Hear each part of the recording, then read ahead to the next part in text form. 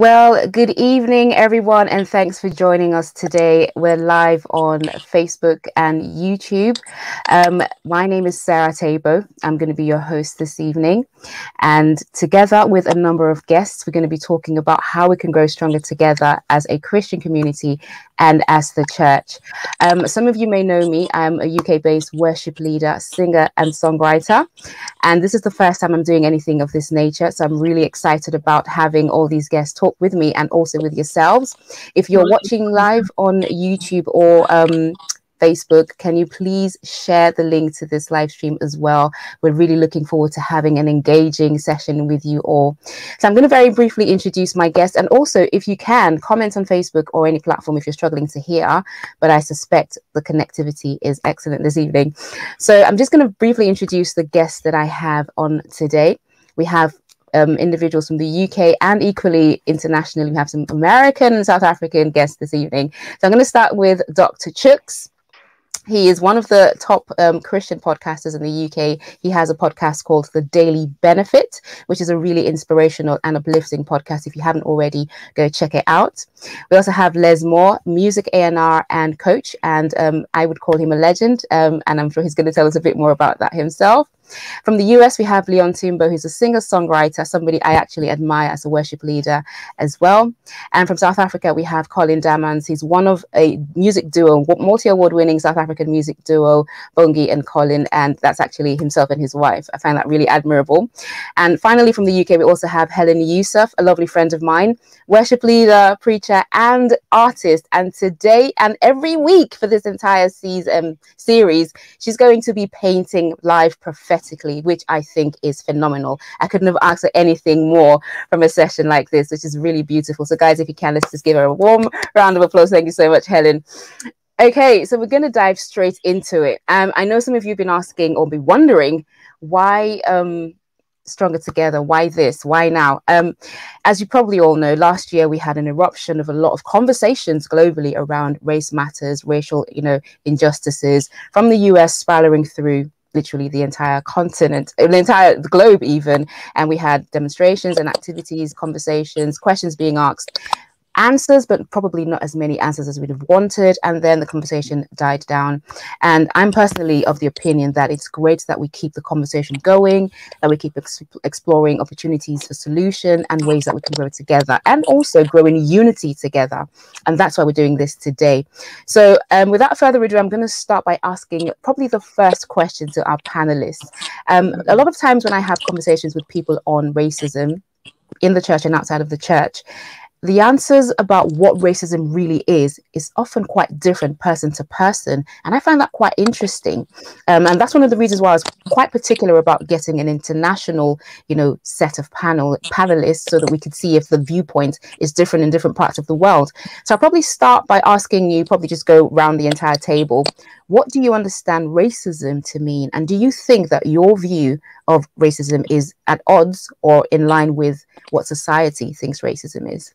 So I'll just start from the top, Chuks, and work our way down. Thank you. Thanks for having me.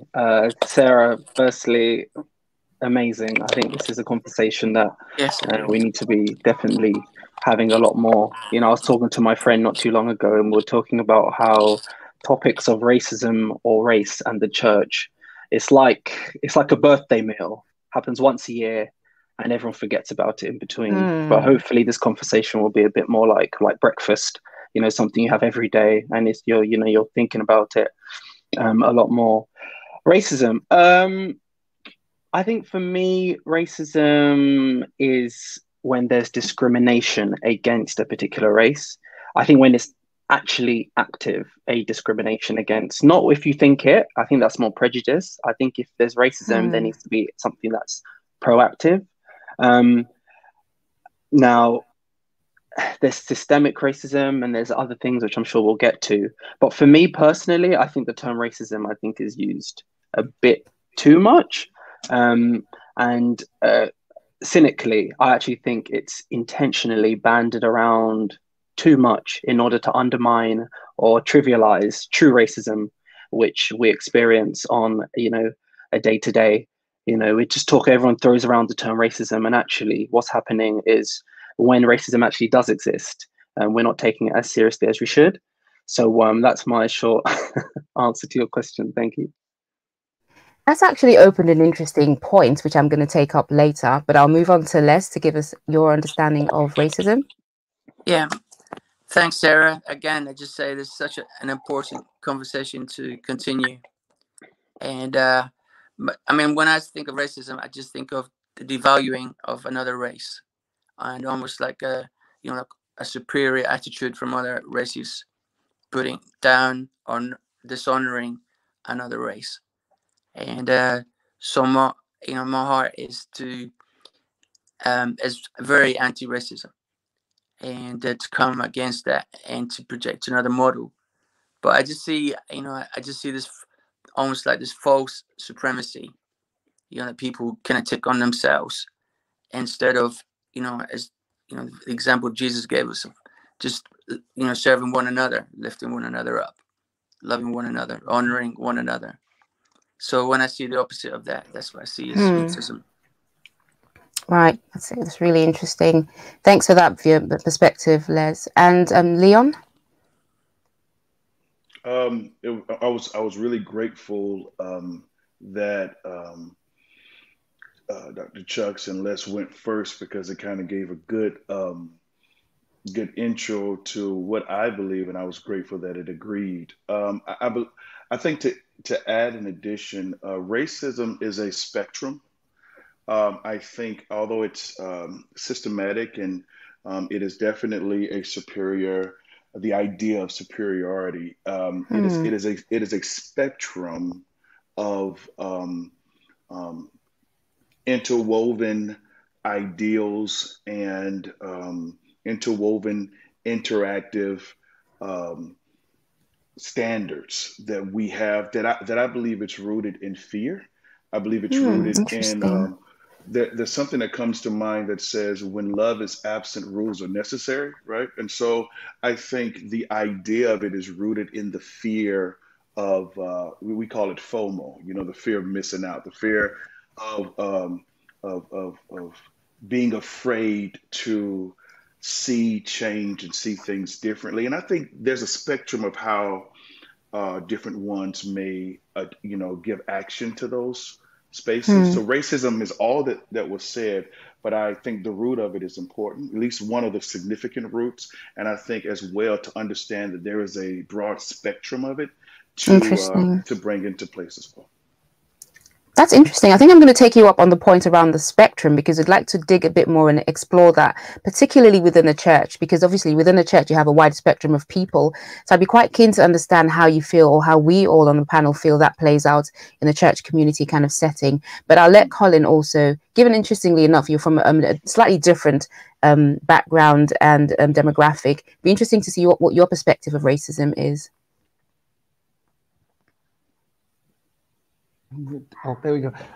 To me, racism means being denied the right to be you, being denied opportunities to be on the same playing field with someone maybe of your superiority in terms of maybe economics, or in our case in South Africa, I mean, we're coming from a really bad past, which racism still prevails even today. 27, 28 years later into our democracy, we still live, with real racism rearing its head time and again, where even when we as, Blacks are the majority in the country, but the minority has about 92% of the economy. And wow. Even today, the odds are not adding up for Black people, and we live that every day. And actually, I was just excited to be called and to be part of the panel, because it's something that is really close to our heart. And also, just having traveled a bit, being to the US and being to the UK as well, there's things we've seen that kind of like say, oops, they are also experiencing this. We're not the only ones. But to me rather, racism just means, being denied the right to live your life fully and you know, be able to be on the same playing field with other races. Yeah. So, I mean, across everyone who's spoken, one of the recurring themes I find is something around, you know, injustices. And even though it's been expressed rather subtly, but nonetheless, what we've actually seen have been more active and more aggressive injustices and violence even against people of other races. I'm just going to throw it out there. Do we think that all these things that you've mentioned actually end up leading to violence? And maybe not all the time, because I know that you've already mentioned it, Chuks, that sometimes we misidentify what racism is, but nobody's actually touched on the violence that sometimes results from racism. So what do we think, you know, kind of results in that kind of action coming out of perceptions, mindsets, prejudices, and people being at different ends of the racial spectrum, quote unquote? Well, from my point of view, I don't know what everyone else thinks. From the just tackling that violence that you mentioned, it's in a way, look, as sad as last year was, you know, in the US with everything that transpired, and you know, a lot of us are still feeling the aftershocks of that. And to be honest, a lot of people haven't recovered, and a lot has happened since then. And like you said, the church has gone quiet. It's gone quiet now, which is interesting. But I think violence that we saw, George Floyd was brutally murdered in the daylight, cold-blooded. It's almost easier you see that and you think, actually, it's there. The violence is there. You can see it for what it is. You know, you can call a spade a spade. It was clear. It was recorded. I think when you don't get violence, you get like this systemic racism, which is, you know, which probably is more of the case in the UK, where you actually get systems and institutions. You know, I work in healthcare, you know, that it underpins a lot of the legislation and a lot of the hierarchies and power structures within these organizations. You know, that's a lot harder than, I mean, violence, you can, if someone says that, you know, I remember when I was in, how old was I? 13. I went to my friend's house and he said, just to let you know, my grandma is racist. She doesn't like black people. I'm just telling you that now. And it was at least I could go in there and know that she's racist. You know, it's very clear. I think when people say they're not, or when it's hidden or it's masked, I think that's a lot more challenging personally. But that's just to touch on what you said there about violence. Absolutely. I would like to add briefly to that. Violence is the fruit of this systemic space. So violence, whether it's what's occurred with George Floyd, or violence in impoverished areas that hadn't gotten the same tax-paying dollars released to that demographic, and violence occurs because of economic stress. Violence is still the fruit, in both cases, is still the fruit of what's really going on. And so whether that violence is a person in context, is a person at home who's gathering firearms to protect their home, out of fear, to protect their home from the burglar. And so violence occurs when the fear meets the thing it's been prepared for, you know. Right. So I think in reality, the violence can be distracting because it can be short-lived, especially in this social climate that we see. I mean, in 10 minutes, a thing is over because another thing has occurred. Taken over. But to use it as fuel, but to know that it's quickly burning fuel, and we still need to deal with the root of what it is and what needs to be changed. So yeah, I just wanted to add that.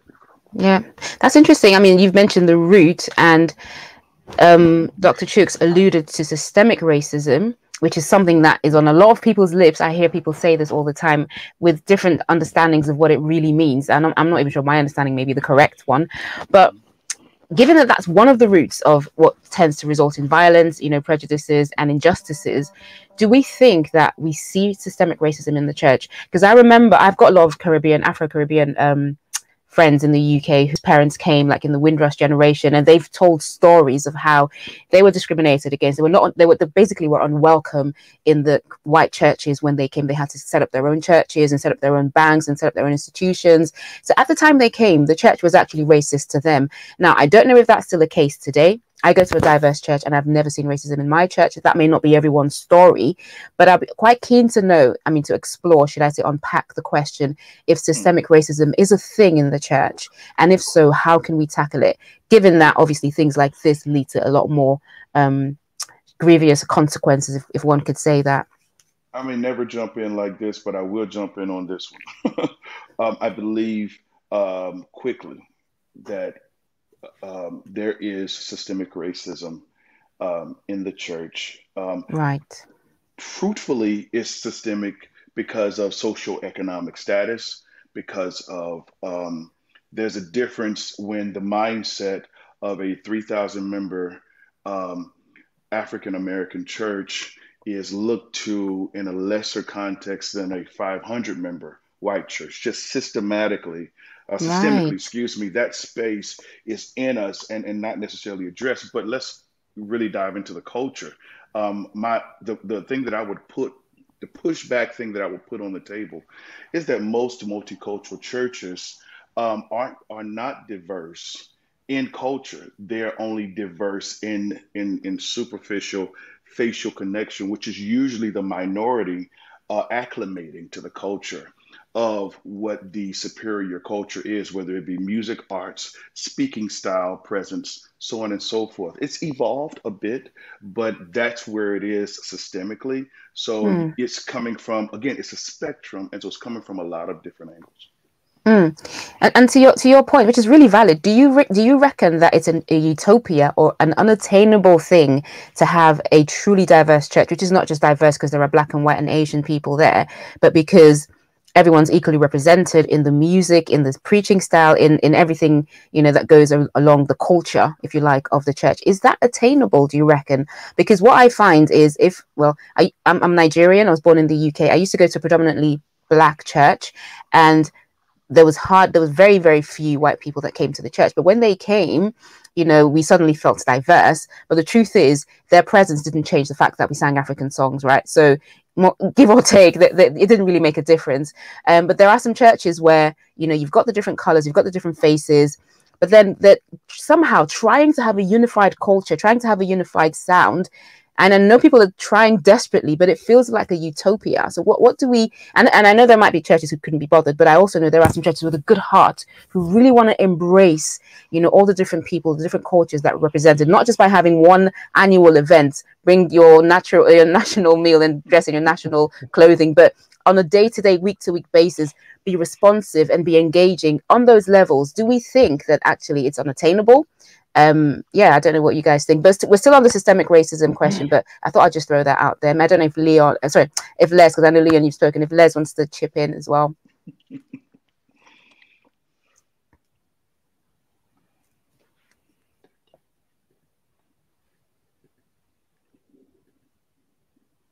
You're on mute, Leon. I keep saying Leon, you're on mute, Les.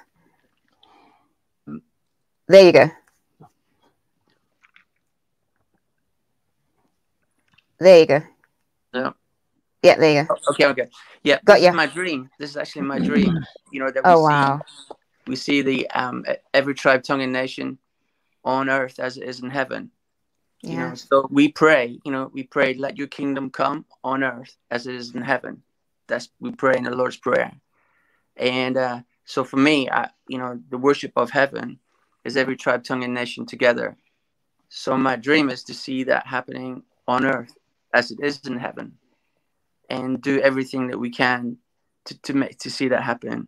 It just says in Isaiah that my house will be called a house of prayer for all nations. And so I believe, God's house, that's his heart, that all nations are praying together and worshiping together. And so I think, obviously, the leadership of church needs to be very intentional and about it, and just to find, you know, Sarah, like your church, you know, and Catford, you know, they're very intentional about bringing the cultures together, making the nations welcome. You know, the thing I also have been thinking about a lot is, you know, in Ephesians 3, it says the manifold wisdom of God will be made known through the church.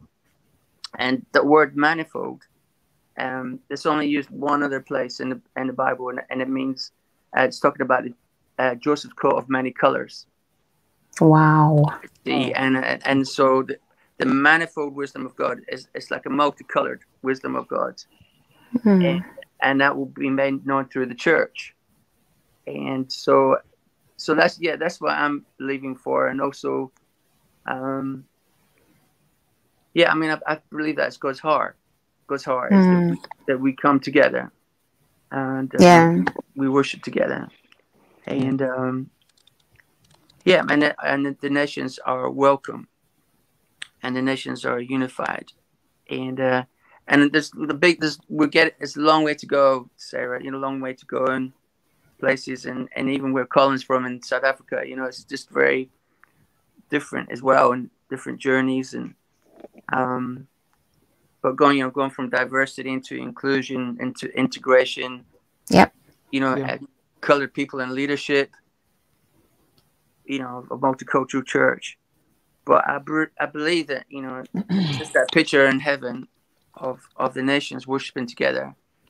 You know, for us to see that on earth is the kingdom of God. But I feel like achieving that, there's many stumbling blocks in the way. Yeah. And that's one of the reasons why I've put this sort of panel together, is to address what we perceive to be the stumbling blocks to achieving this, and then how we could potentially start removing those. Obviously, this is not going to be the be all and end all, but hopefully people who are watching and seeing this can take things away, can take away points and start adopting them in their individual churches and communities. So to your point, Les, you know, it's God's heart that we all come together in unity, in oneness, praying, lifting our voices in praise and in worship. But then Leon has pointed out a valid issue, which is, in many churches, we are coming in, we are quote unquote diverse, but then we're not really integrated, or the inclusion isn't there. So some subset of the congregation is having to adapt to the other majority. And how do we think that that can actually be addressed? If I mean, for example, I go to a church and all that is sung, like in my previous predominantly Black church, was African music.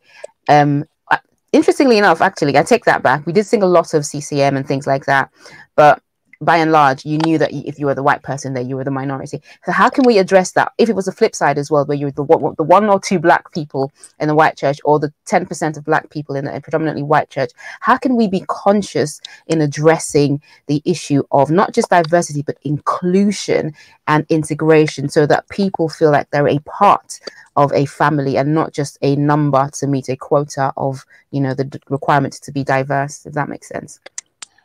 I think it starts with willing hearts and from the leadership. Like, for instance, in South Africa, most of the mega churches are actually led by white pastors, but you find that there's predominantly a congregation of Black people. But when you get into the leadership structures, you find that the board is totally white. I'll make an Why example. do you think that is? That's very interesting.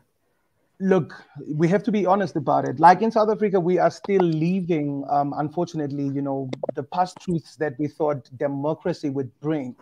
But in the church as well, what you see happening, just like in the world, we see also happening in the church, that we're still segregated. Black people are still used, you know, as pawns to say, like, we are doing well. But when it comes to leadership structures, where things matter most, where they're supposed to voice out their opinions and so forth, they're not really heard. I'll make an example. Bill Hybels came to the country, I think about 4 or 5 years ago, and we attended the leadership seminar that he had. Actually, I was singing at the leadership seminar with a band at one of his churches. And he had, there were white pastors and there were also Black pastors, you know, because everybody wants to hear about his success story, how he managed to get Willow Creek where it is. And one thing that he says, I met with most of you pastors here and your leaders, But the hurting thing is to see that every time I meet with white people in their boards and so forth, there is barely, Black people in their boards, yet their congregation is 90% Black people. So wherever they've been set up strategically, Black people go in there, but there is no leadership represented in terms of the majority or Black people. But it starts with leaders who are willing to push Christ's mandate, not their own, not the politics of South Africa, not the history of South Africa, not the injustices of the past. But we need leaders that are willing to, have a bit of a thick skin, because yes, every time they step up, there are those that are really doing very well, though they're few, that are saying, you know what, we are tired of this. We're tired of Black people being discriminated against, and they step up to the plate and say this is how they want to do things. But then they are also sidelined by their brothers, if I have to put it that way. But we need leaders that have thick skin, that are willing to say, you know what, I'll put my body on the block, because Christ died for all of us. Christ did, like Mr. Les said, it's God's heart's desire to see everybody being the same. Love your neighbor as you love yourself. It doesn't say love some neighbors. It says love your neighbor as you love yourself. And who is your neighbor? Your neighbor is anyone that you see with your eye, whether it be Black, Indian, colored, and so forth. It takes leaders that are willing to step.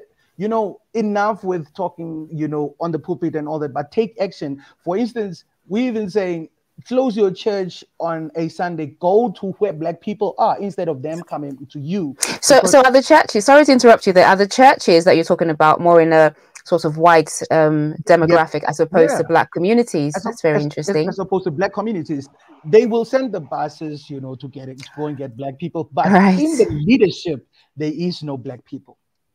Right. Do you think that maybe sorry, go Chuks, No, go ahead. Go on, Sarah. No, it's fine. No, this is fine. You go. I just wanted to just a couple of things that have been said.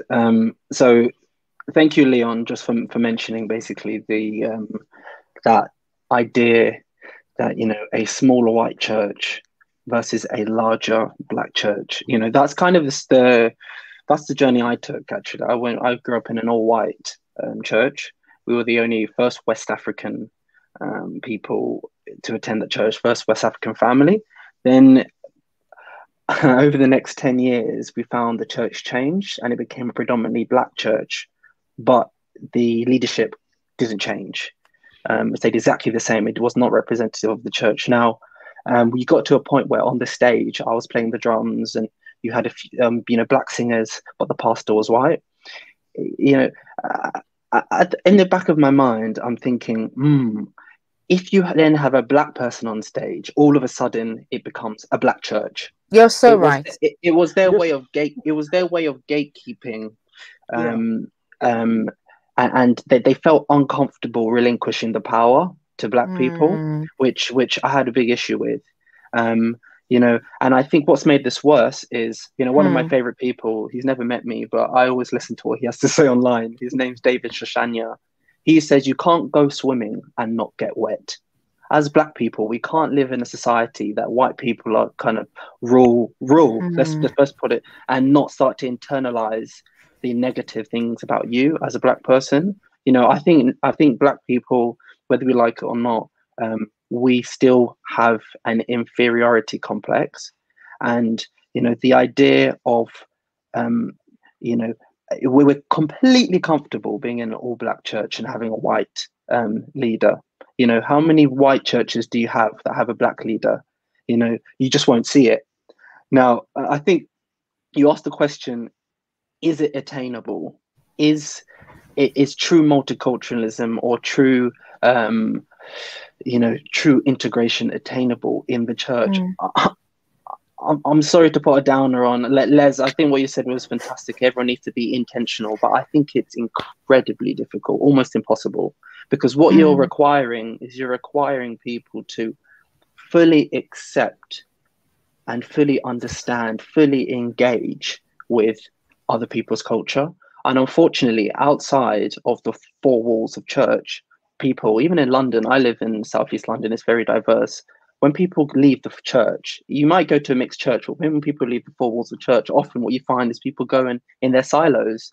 You know, the white people hang with white people, the black people hang with black people. You know, I can count on two hands the number of white people that have come through the front door of my family house growing up.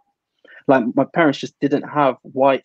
We went to a mixed church, but they just didn't have white friends. That was just the reality of it. You know, I'm sure it's a similar situation in the US. You know, where and I don't know. I just it gets so tricky when you talk about as a topic like this, because you know, people, you know, you don't want to put a downer on it, but you know, but we still have to be real and factual about the situation. It's very, very challenging for, like, you. If I found it very interesting when you said you've never had any racism in your church. Not that I'm aware of. No, not that, because I'm thinking in my head. I'm thinking, but you know, the thing is, let me say a bit about myself, because that probably would shed a bit of light on the comment I made. I'm one of those people. My worldview is slightly different from most people, but I believe that people are people. People can be nasty, right? If somebody's nasty to me, I don't always put it down to racism just because they're white, right? But some people cannot have a white person be rude to them. They'll say they're racist. I'm not one of those people, right? So I could be in any place and a white person could come to me, as long as they don't call me any, you know, derogatory names. If they're being rude, nasty, or impolite, I just put it down to them being that kind of person, because they could have been a black person. So that said, to your question, that said, I haven't necessarily had people be nasty to me in my church, for example. But that doesn't mean that they may not be you know, arguments, frictions, disagreements amongst other people, but that may not necessarily be due to racism. I don't know. I've not been involved in any of those conversations, but this is my viewpoint. And I'm one of those people who tends to give people the benefit of the doubt until it's very blatantly obvious that I may be wrong. I'm one of those people that tends to just be like, I give you excuses for whatever you do until it's blatantly obvious that you're doing something completely different. And then I'm like, okay, I think we need to call it here. But yeah, I'm different, I guess. But anyway, you were saying. And I think that's good. I think that's really good. My dad always, sorry, Leon. My dad always said, you know, it's so important to give people excuses. You know, if someone turns up late, people say, oh my goodness, why are they late? But actually, so you just say, you know, they could have been caught up in some, you know, give people, excuses. I think it's a Christian thing to do. But there does come a point where, this is the example I like to use. I used to be very late, like late to everything, like seriously late, to the point that when I'm on time, people make funny comments, or if I've been early a couple of days and then I'm late again, or I'm late for a genuine reason, people are like, oh, he's late. And I get annoyed. What do you mean? I actually had a reason this time, but I don't have a leg to stand on because I'm always late. You know, if someone gets annoyed, like what you find is black people, because often they can get, they can feel very snappy, like, oh, this person's racist. When you're right, Sarah, it might not necessarily be racism, but they've reached the point where they've experienced so much racism in and outside of the church that actually they find it hard to distinguish between what is, you know, what's what. And I think it's the person who, it's up to us to identify and appreciate and empathize with that person who has been on the receiving end of so much racism. And you're right, it might be small, it might not be noticeable. For example, in your church, there might be microaggressions, or there might be, you know, you might be talking about systemic situations. I don't know the ins and outs of your church. You live in a really diverse area of London, so it's just fantastic.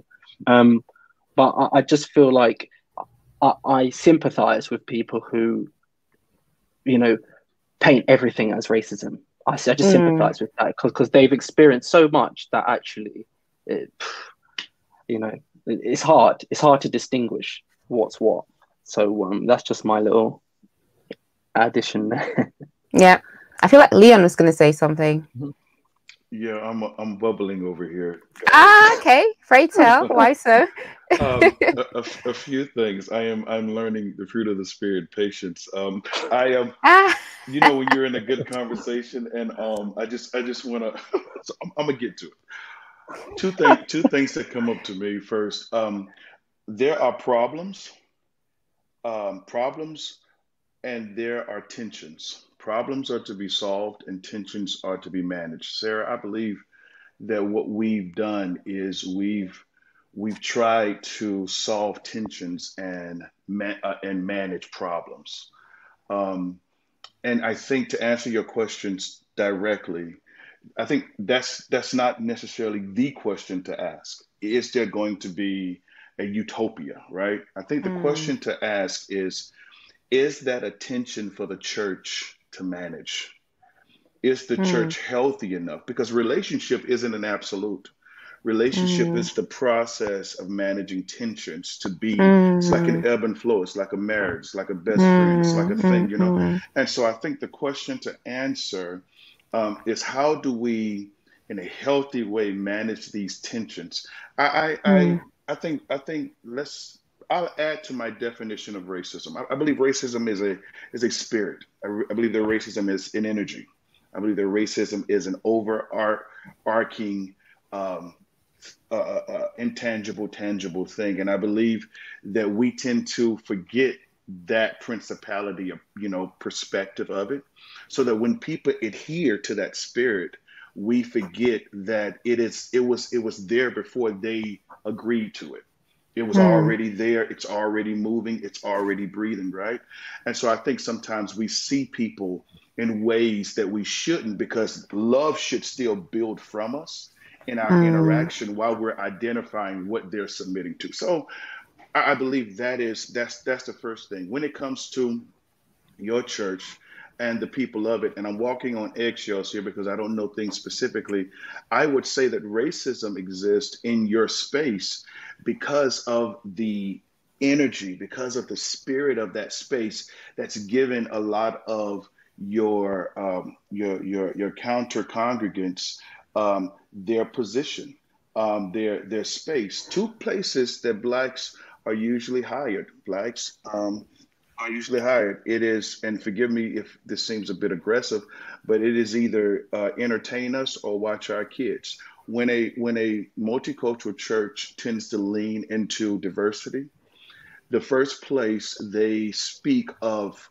hiring leadership is either in the music department or the children's ministry. You are good enough to watch our kids or entertain us and do our music, but not to sit on the boards and make decisions to manage those tensions. Now that's very interesting.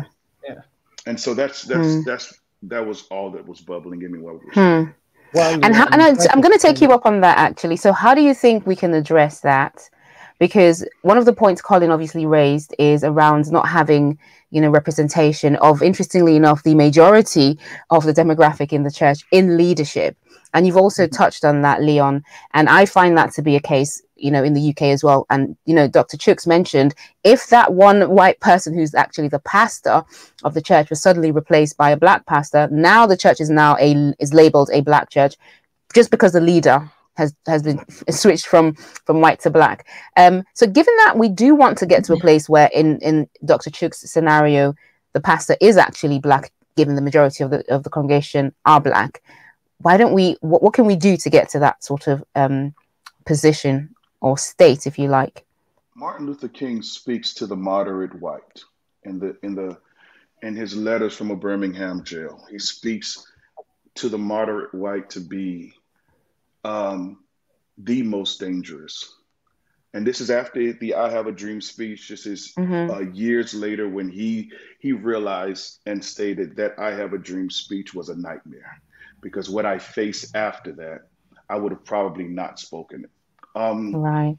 So the reality is, when that happens, okay,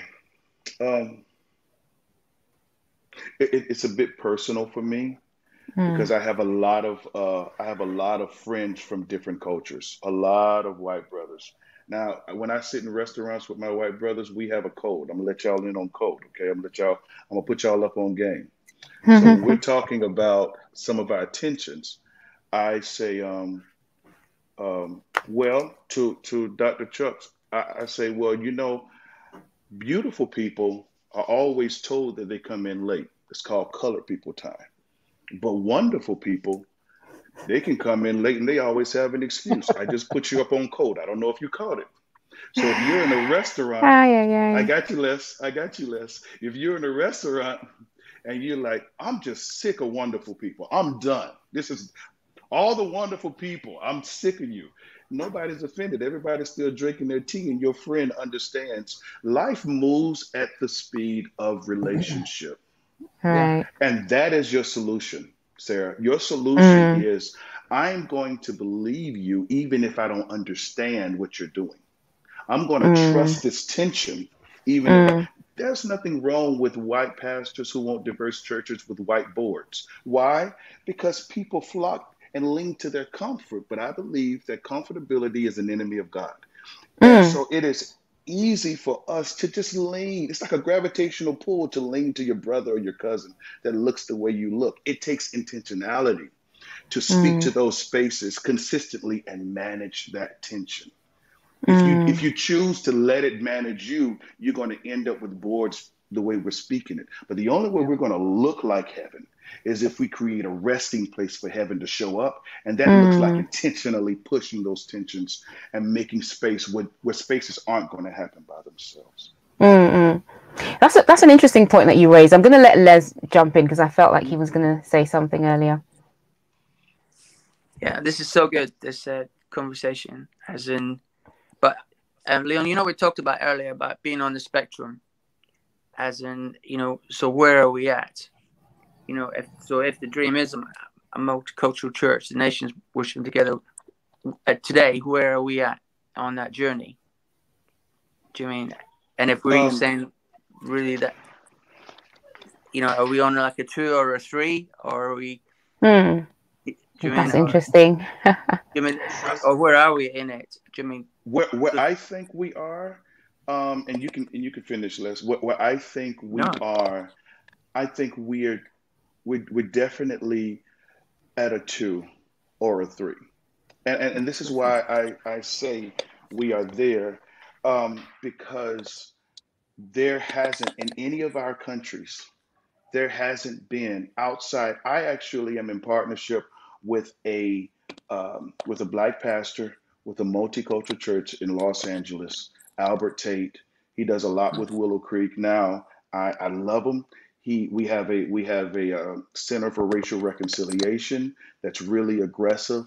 That right now there was an Asian American tour to kind of take different cultures into the Asian American process in this country. Prior to that, there was an African American tour where they went to Memphis and they went to New Orleans and they went to plantations and a lot of different cultures. And if you're not intentional about that space, this is it. The reason why I say a 2 or 3, because number one, he's a Black pastor leading a multicultural congregation, and white flight was guided by love, which is what you're going to deal with when a Black pastor usually takes the helm in a congregation.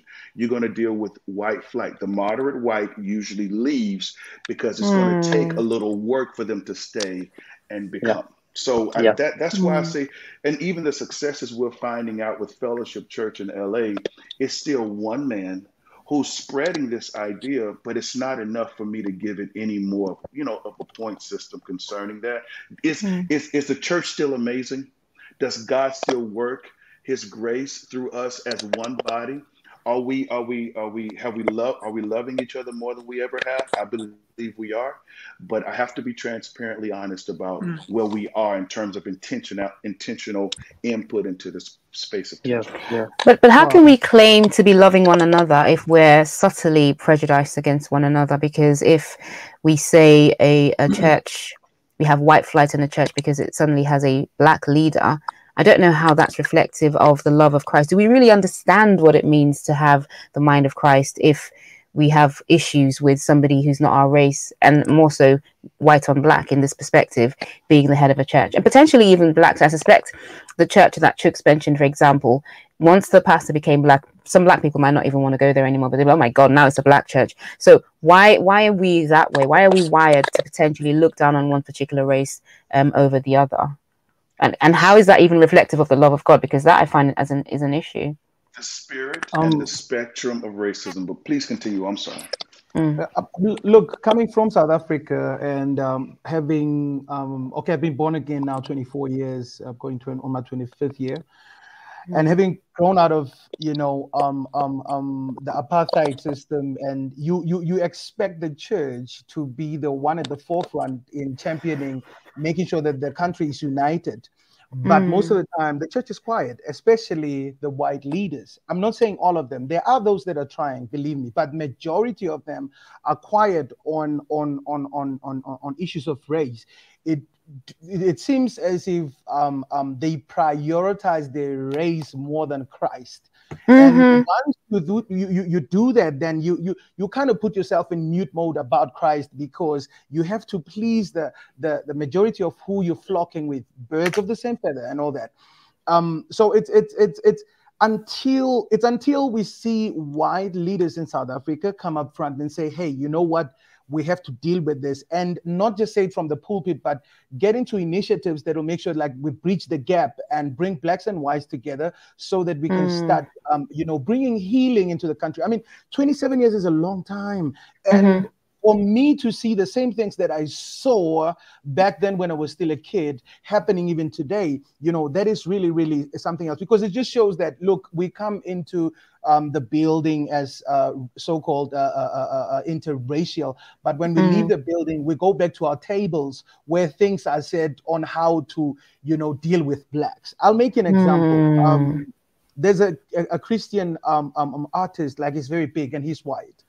One day we're working with him and we're driving with him like about 2 hours out of our state, which is called Gauteng or Pretoria, the capital city. As we're driving out, he's got his 2 children there. They are both girls. The other one I think was 7. The other one was 9. And he drives them up to this place that we saw on the news. And nothing good was said about the place. Actually, this place was even investigated for racially kind of, indoctrinating young white people to look at blacks as thugs, to look at blacks oh my goodness. And these are things that we're living with. This is our reality. And this is a Christian artist that we're supporting, that at the time I was a backing vocalist of. And we asked him, Mr. So-and-so, isn't this the same place that was on the news? And, for all the bad reasons, kind of, he's like, no, yes, it is. And we're like, okay, but do you think it's right for you to bring your kids here? He says, look, it's your business as Black people if you want to leave sort of your culture and your tradition, but we are going to go on with what we believe in. And we asked them about Christ. So what about Christ, who we are all proclaiming to be, our leader, to be our God, to be our savior? And he was mum about that. He kind of got a bit of a pause. And that was the last time we worked with him anyway. Oh, wow.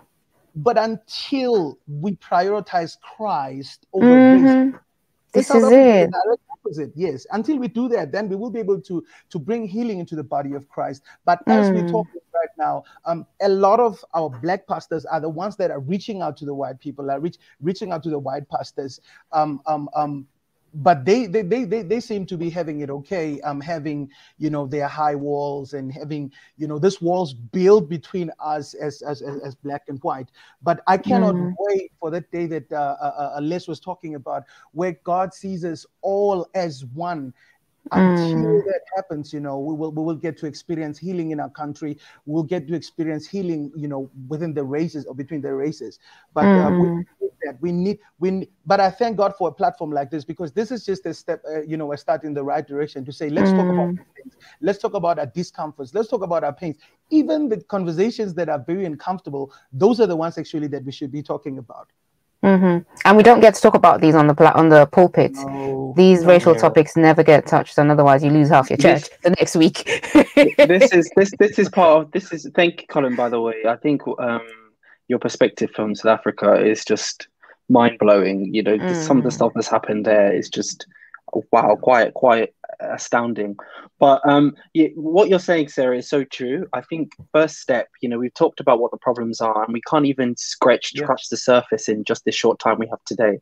The problem is, as Leon's kind of alluded to, it's so vast that you almost feel like, God, just help us. But I think one of the things we have to do is we need to talk about it. I think we literally just need to talk about it. I think Black people are so used to talking about race, and you know, and you know, we talk about being Black in so many different ways, and we don't even realize we're doing it. I think I notice it a lot when I'm with my white friends, and we just say Black, white. We throw those words around. White people still find it uncomfortable saying Black, saying white. And I think we need to just talk about it a lot more.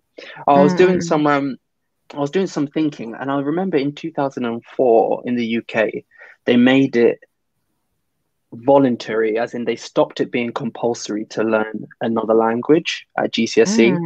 For those of you guys that don't know, GCSE is like the kind of exams you take around the age of 16. So in 2004, they stopped it being compulsory to learn another language. Now, the thing with learning another language, I actually thought that was a really bad move for all sorts of reasons. But the thing with learning another language is that it opens up your horizons. It's quite difficult. It's possible, but it's quite difficult for an Englishman to hate French people if he can speak fluent French.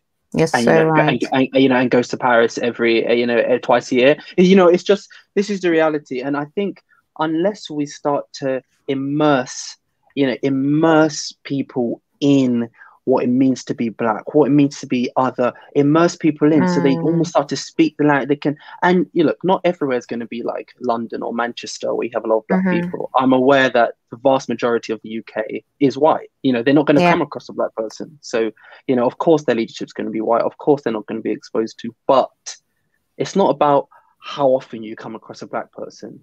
It's about, you might never travel to France, but you might be able to speak French.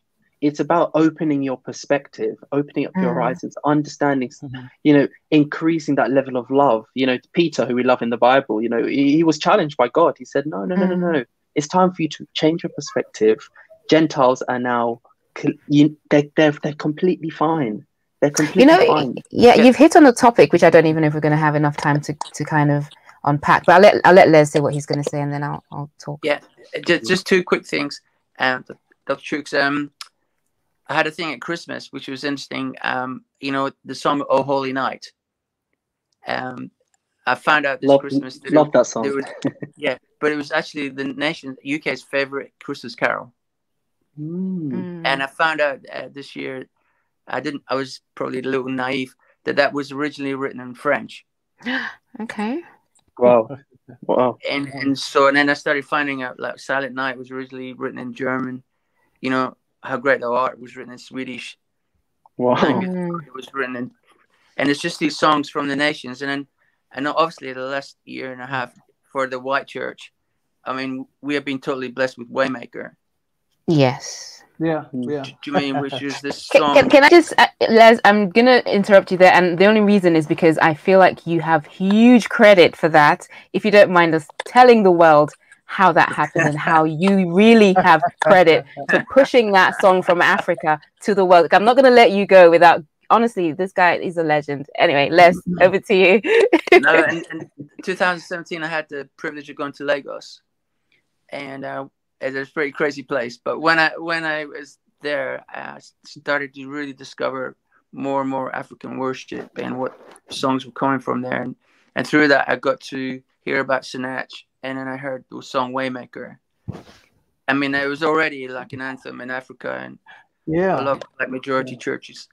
So, but I brought it back, and I saw, no, this song is for the world. It's not just for the African culture. This song is for the whole church. And so I started to put it on different albums, compilation albums, and introduce it then. And my friend called Leland, he asked me if I had some songs for his new album. And so I actually presented him with 5 songs, and he went with, he recorded Waymaker. Wow. And then he actually also recorded Rain. Noah Robinson.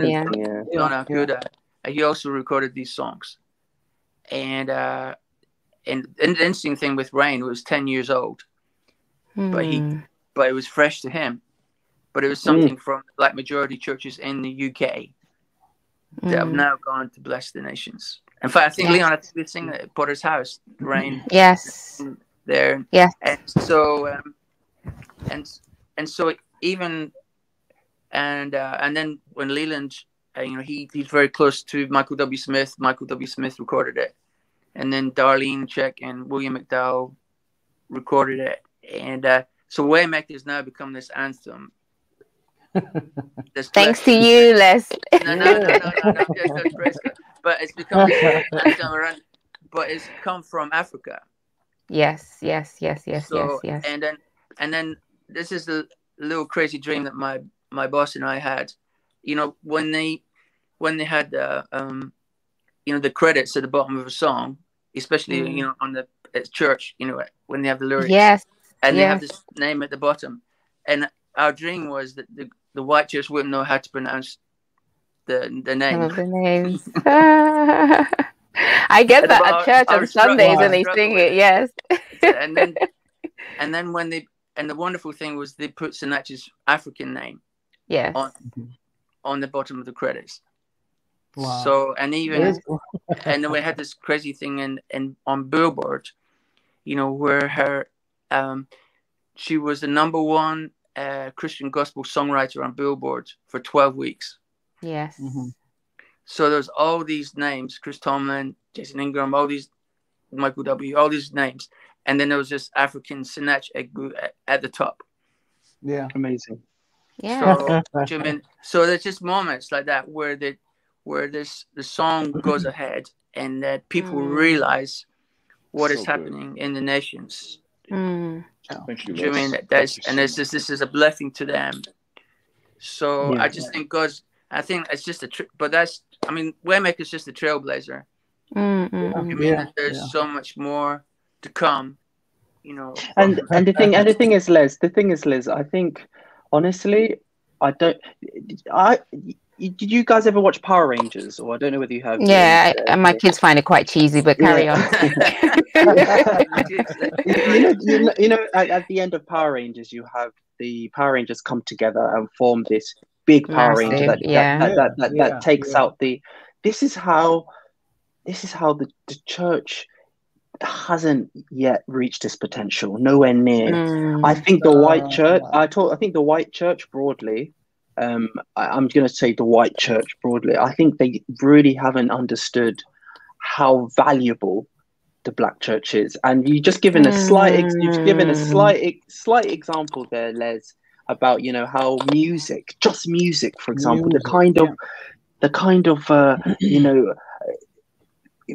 powerful music you get from the whole continent. You can't replicate it in certain, and it's just because it's not because it's their music's different or better or anything. It's just because God's given different talents, given gifts. Cultures are different. We have to maximize.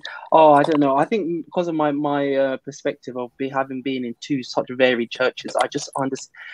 Black, you talk about 50% of churchgoers in London are black. 50%.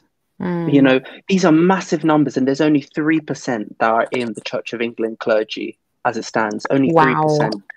I'm glad I've got one of the Church of England priests on this panel one of the weeks. It's interesting to see his. Thanks for that statistic. I'm going to be asking him that question. It's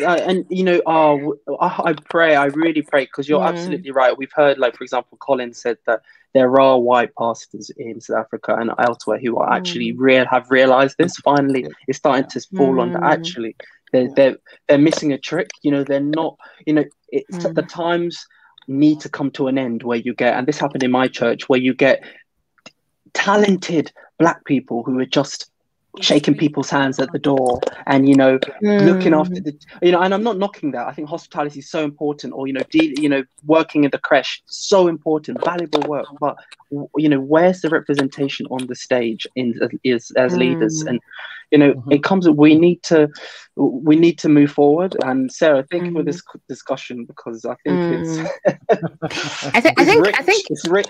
Yeah, it is. And in the interest of time, I know we've gone on to the hour, and I did want to keep it to an hour. Before we ask Helen to show us what she's been painting, there's one thing that's come across from all the conversations, because I always like to find a unifying thread, and I think it's intentionality.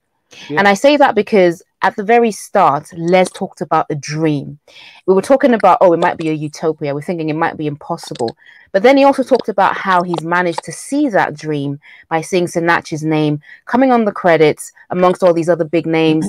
And that dream is because he was intentional about it. He was looking actively for songs from from the African community, African continent, that could go out to the world. And I think that intentionality, maybe from this week's episode, is a word that we should take away, not just in the music, but in the clergy, in the leaderships, where you've got a Black majority church with white majority preachers. I feel like my screen is frozen, so I don't know what's going on, and I don't want to do anything about it that would mess it up. So if you're watching, I didn't just put my picture there, it's frozen, and I don't know why, but I'm just going to carry on. But if you're not, you're like a white pastor or a white church founder, you've got this church which was handed over from your great-grandfather to your grandfather to yourself, and now it's full of Black people, and you're like, how do I let this go?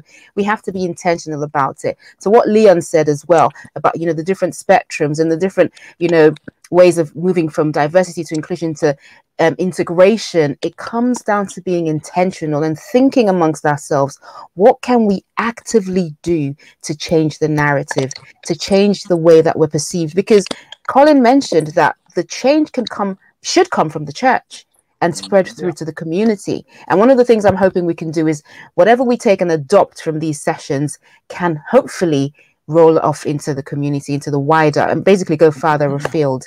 So I'm just gonna, before we take final words from everyone, and I know there's people commenting and asking questions on Facebook and YouTube as well.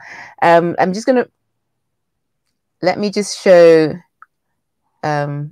one comment that just came up now. This is so insightful. The hour went too quick. It felt like 10 minutes. Wish we could keep going on because this is so good and valuable. Thank you, Sagodi, for the comment. And we've had a fair few comments. I can't show every single one. So thank you all on Facebook and YouTube for engaging and asking your comments as your questions and putting your comments through. I'm going to just go around everyone on the panel to give their final words. But before we do that, I'm going to let Helen show us what she has been painting. Let me unmute you, Helen. You're muted. Sorry, let me unmute you. Do I do that? There you go. Yeah, you've done it. I've been in a mess wholeheartedly. And so what I'm going to show you now, this is simply the end result. It's not the finished thing, because this is going to go on for 4 weeks. So this picture will have many pictures on. And I'm excited to see what the last picture will look like in week 4. The way that it started with a pink elephant, the pink elephant in the room. Like, I'm so thrilled that the Christ is talking about this. Like, this is amazing. And so for me, I feel that God is really happy that we're talking about this. So there was some, we're just talking about the church right now. There were some Christians who believed that, Black Lives Matter, about the whole kind of, race equality issues that were uprising back in the summer. And they were saying it's a distraction. It's this, it's that. And I knew in my spirit straight away, no, this is the pink elephant in the room. God's so happy. He's so happy we're talking about this. And so it started with the pink elephant. And then it went from the pink elephant into, I felt, to go to Acts chapter 6, to where the early church dealt with racism, and where you had the speaking Jews and the Hebrew speaking Jews. So I had some widows who had nothing in their pots, and I had some widows who had a lot in their pots. And I just shine the light of Christ into that situation. And some of that, for me as a singer, that would be about me at times handing my microphone to somebody else. That might be somebody giving something to somebody else. But, that's how the church grew, because they saw the love we had one for another. And so I paint Acts 6, and then I brought light into the picture. And then I came back to the elephants. And I remember hearing once that when elephants are looking for water, when they're looking for the spirit to move, when they're looking for things to happen, they walk in line with one another and they pound the floor. And when they can feel there's water under the surface, that elephant will start to pound. I just want to say tonight, Sarah, you're pounding the floor. And glory. Pounding the floor. Other elephants come. Other elephants, they come into line because, we're all one in the spirit. So we start all pounding the floor until the water comes up. And God says, behold, I do a new thing. Do you not perceive it? So it's going to happen in a new way. It's an old conversation, but God will do something in a new way if we continue to pound the floor and not let it be just what my father said at the beginning about, well, we'll revisit this in another year. So that was the picture. And then we had all of this kind of colour, which exactly is what the Bride of Christ should look like. All of the colour coming forth. And then I think the last thing the Lord showed me was, you know, we're surrounded, we're hemmed in by the blood of Christ. Spirit, you know. So Pentecost meets Acts chapter 6. Glory. So far. Let's see what he does over the next few weeks. I am so moved right now. I knew this was going to be a prophetic thing in the end. Glory to God. This is awesome. I'm so gutted you can't see my expression. I don't know why my screen is frozen, but this is just amazing. So amazing. Thank you, Helen. Oh my goodness. You smashed it. Helen, you smashed it. I'm going to go from the top all the way down. Thank you so much, Helen. God bless you. And I'm really excited to see how this carries on evolving. Just very quickly, just get some final words. So I'm just going to go all the way from Chuks down through to Collin. Yeah. Sorry, guys. Just wanted to mention. Just sorry about my use of a hat today. This lockdown. It meant I haven't been able to get. Stop making excuses. No excuses. My husband started shaving his head himself, so you have no excuse. No. Firstly, I just wanted to say thank you so much, Sarah, for such a rich conversation. I'm sure we've had many of these conversations before, but like I said at the beginning, I think this conversation is you never get tired of talking about it, because there's so much work that has to be done. Thank you, Collin, for South Africa, your perspectives, Leon, US. The issues are completely different, but ultimately the same. This is why it's so tricky, because the political dynamics in America are so different from US, likewise South Africa. I find it, you can't really. The perspectives are different. Let's put it that way. So thank you so much. I've really taken a lot of things out of it. But if there's one thing that I really want to leave with everyone, it's the idea of it kind of would work both ways. White people need to understand the privilege, which we haven't used that word today, but the privileged in which they find themselves. And I think the Black people need to appreciate that they have internalized this this inferiority, and this is in the church, which is why they're completely satisfied. We're completely satisfied being in a all Black church, but with a white leader, which is not a problem, but there needs to be a better representation on the stage. And in power positions. So but yeah, that's what I would say. So everyone has work to do. So it's not don't just see it's just white people have work to do. Black people, we have work to do as well, and we need to talk about these things more. Yeah, I agree. Les? Yeah. Sarah, thank you again for allowing me to be part of this, and I've learned a lot as well. I'm listening. And I'm holding on to the dream. Definitely. And the other thing, I was looking at Helen's painting, and I was just thinking the Church of Many Colors. Hallelujah! Glory to God. That's awesome. Pushing it in. Oh, this is becoming something else. Hallelujah. So the bride is looking radiant. The bride is looking hallelujah, hallelujah. And it's awesome that we all see ourselves through this lens, through the lens of being that robe of many colors that is prophetic. That's what the church really is. We're not meant to be one color. We're meant to be multiple colors. And that's really, we need to be comfortable to see ourselves that way. Anyway, Leon, final words. Les, I'm sorry. Can y'all hear me okay? Yes. Awesome. Well, first of all, I want to say to you, Sarah, what a vision, what a platform you've created. Thank you so much for inviting me. I am honored to share and to learn. Also, Helen, because I'm a creative, I was kind of sneaking my eye over to the different phases of the painting. And I was actually shocked because I had seen people, I seen the pink elephant. I'm like, now she's got strips of rainbow. What is going on? And so I kind of walked into those spaces with you, just kind of staring down, seeing how the tide was changing. Thank you for keeping us clear. Thank you for keeping us open. And Les, you made a point to say, I still have the dream. I want to say to you, brother, you are my dream.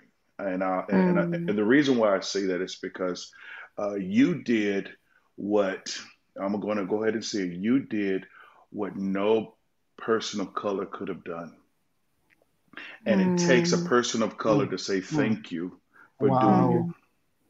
That's my privilege. My privilege is I can tell you what no other white person can tell you. Thank you. And you did something that no Black person would have ever done. You were my dream, brother. So thank you for doing that. Thank you for being there. And that's how this moves forward. Thanks, guys. Collin, I can't wait to hug you. Two big brothers hugging each other. It's going to be great. Glory to God. My eyes are watering now. It's a shame my camera's frozen. Oh, hallelujah, hallelujah. Collin, thank you.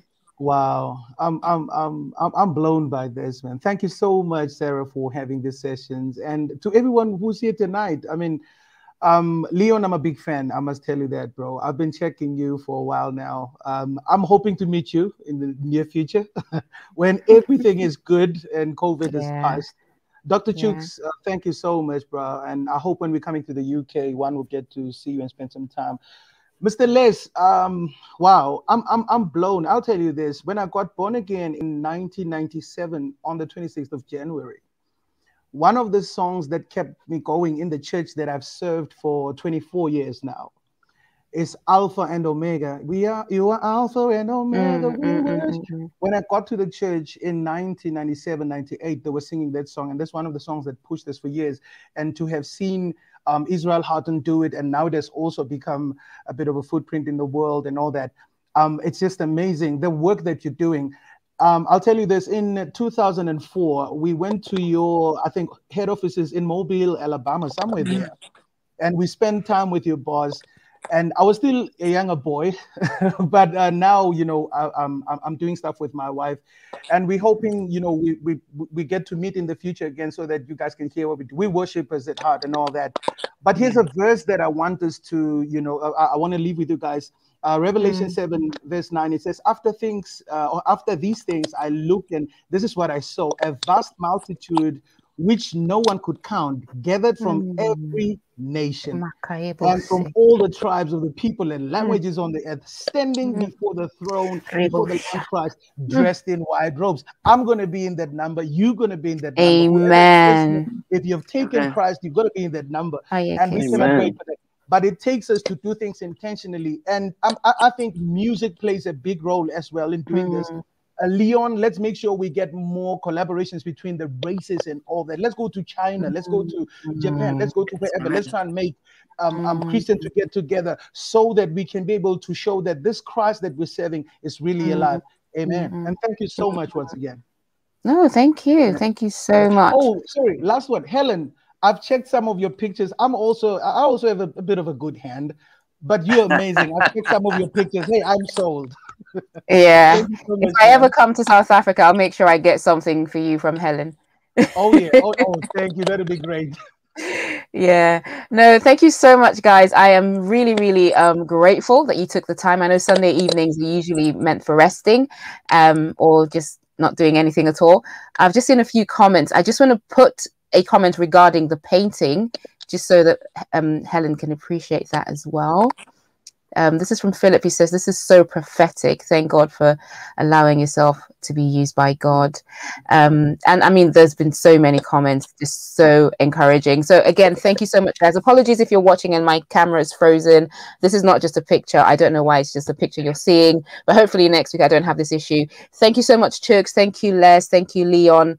Thank you, Collin. Thanks so much, Helen, as well, for availing us of your time. Thank you so much, everyone who's watched live.